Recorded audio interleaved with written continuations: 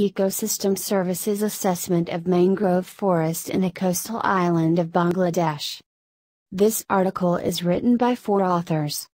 First author Imam Abdullah Al-Mamun. Second author Shakra Akhtar. Third author A.H. Imran Sarkar. Last author Qazi Muhammad Muslim. Contribution and originality of the study is that this study is one of very few studies which investigated the ecosystem services of any coastal plantation in Bangladesh. The paper's primary contribution is in listing the ecosystem services with their possible value estimation. The outcome will be significant for proper planning and budgeting in coastal forest management. Using the Department for Environment, Food, and Rural Affairs of UK, DEFRA, framework, all the ecosystem services from the Hataya Coastal Forest under the Noakhali Coastal Forest Division of Bangladesh have been listed down to prepare a considerable record for valuing ecosystem services.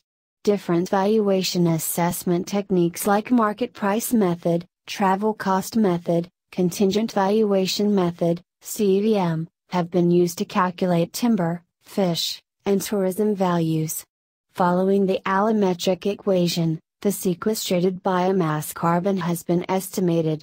This study has evaluated the economic values of different ecosystem services in Hataya coastal forests, including timber value of 32-year-aged-old plantation as $303,040.50 thousand USD, annual fish catch amount as 61.5 thousand metric ton, mound, price with 115,217.25 thousand USD, the value of newly accreted land 22,239.46 thousand USD of 6,000 hectares, annual tourism value of 114.90 thousand USD and the willingness to pay by the tourists as 6.06 thousand USD.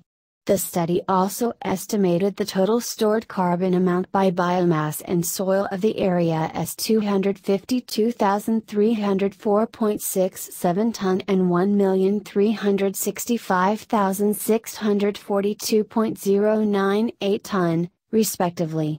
In addition, using the GIS tool, the land use and land cover, LULC, change has been assessed to show the mangrove area condition comparing with previous years.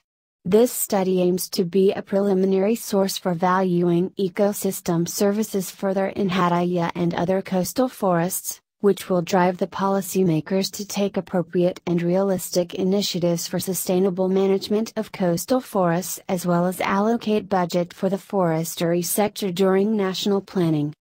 Thanks for watching this video of Journal of Forests Volume 8 Issue Number 1.